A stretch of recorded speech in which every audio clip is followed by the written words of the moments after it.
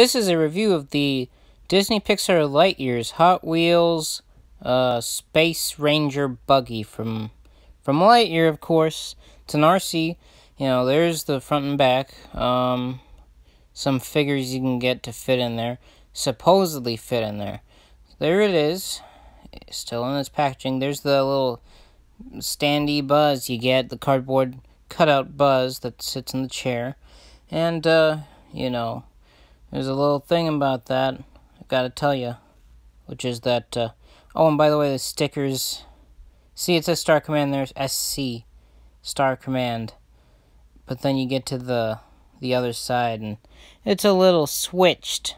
Anyway, as you can see, yeah, you can move it around. There's pegs in the back for someone to stand on.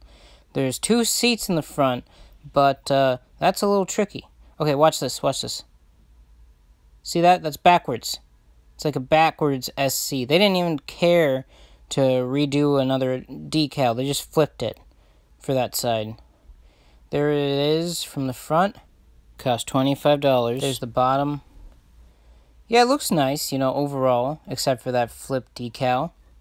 But what really irritates me is you cannot fit 2 figures in the front seats. It's just not going to happen. And if you have Buzz in the front seat, just forget about having someone else even partially in the front seat. You know, $25 again, and, you know, I don't know, you can't even fit your figures in there, and the flip decal. I mean, if you want it for appearances, there it goes, that's nice. Then, sure, but it's probably not worth it. Thanks for watching.